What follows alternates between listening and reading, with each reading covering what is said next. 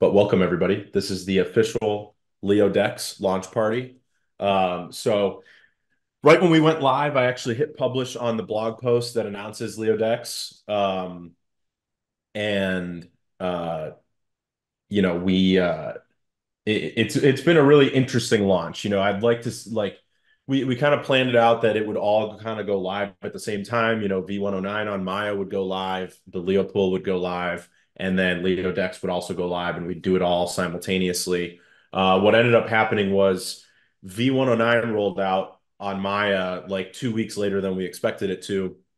Uh, Obviously, that wasn't, the worst thing in the world because it gave us a little extra time to make LeoDex a better UI. So we've made, significant improvements every single extra day that we've had. I mean, even today I was working all morning on a bunch of updates with the devs, and there's been probably about a dozen updates rolled out like literally this morning, to fix a bunch of things and add some new features, and make things ultimately a little bit more usable.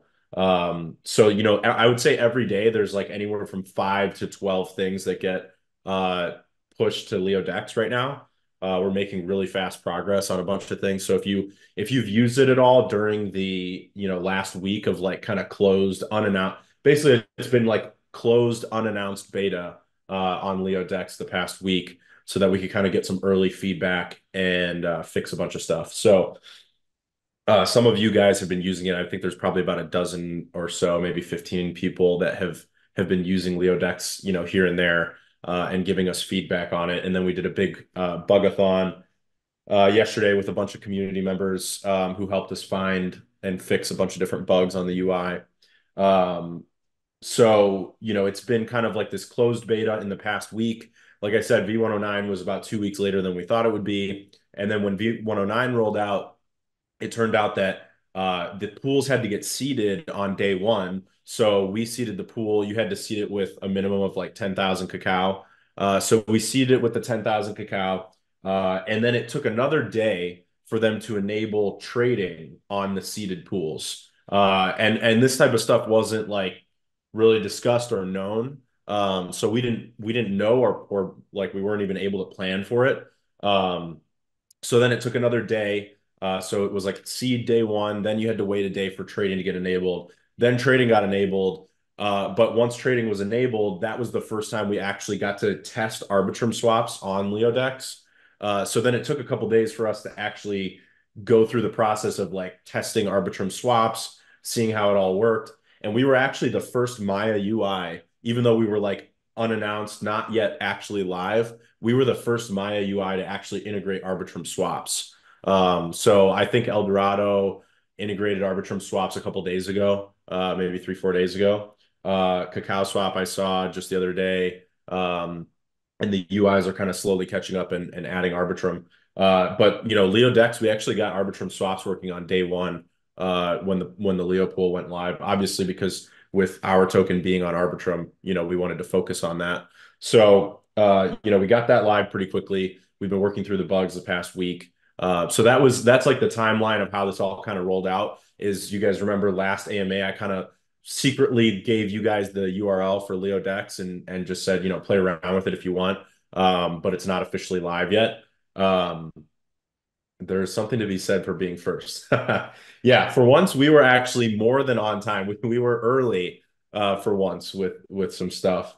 But obviously, we have to wait for certain things to happen, and we couldn't test the Hive aggregator either until the Arbitrum Leo pool was live, because obviously the end part of the swap requires that pool is live. So as of right now, uh, LeoDex has a ton of features that are currently live. There are some that are not live yet. So one of them being various Hive routes are not yet live.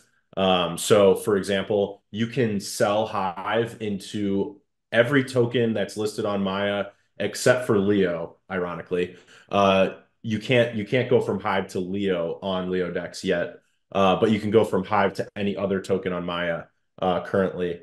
Um, and that is the only Hive route that is live right now. So we're testing it. We actually the dev just pinged me that we just pushed a fix for something we found this morning that was kind of preventing certain Hive swaps.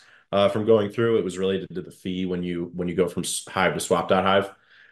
So anyways, that's been fixed. And we're going to be focusing on, kind of refining that route for Hive. And then once that is like fully refined, then we're going to launch the reverse, which will be buying Hive with any assets listed on Maya. And then once we've got that, then we'll look into doing HBD, SPS, and DEC.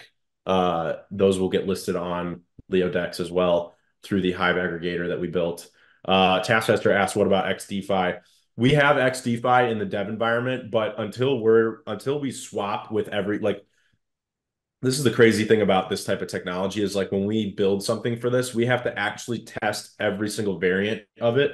So we've got XDeFi, and now we have to test every single swap and every single pool action with all the different tokens before I'm comfortable pushing it to the live UI for you guys to start, kind of like open testing with XDeFi. So I would say XDeFi probably by sometime next week, hopefully sooner.